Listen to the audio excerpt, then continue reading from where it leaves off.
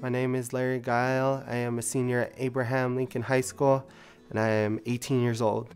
I did very good. Took a lot of honors classes and AP courses. I had a little bit of trouble my junior year trying to figure it out, but I kind of used it as a learning experience. I was diagnosed with autism at the age of 3, and it has had delayed speech. I've had trouble learning at times. I had to go to a special preschool. I had to learn twice as fast. So by the time people were in kindergarten, I was probably still like at that preschool level, and I had to do 2 kindergartens when I was younger. People doubted me when I was at the preschool. They were thinking I was gonna have to learn sign language. Didn't even think I could talk. I worked so hard at it, it finally clicked one day, and I haven't stopped since. It's just been work.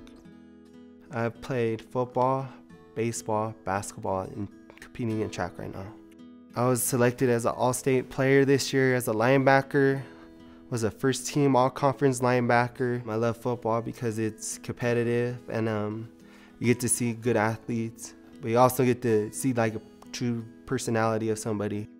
I've worked at a food bank for AIDS patients. We collected cans at the school, and we brought them, and then I carried them and shipped them. We put them downtown, and we spread them out and gave them to AIDS patients at local hospitals.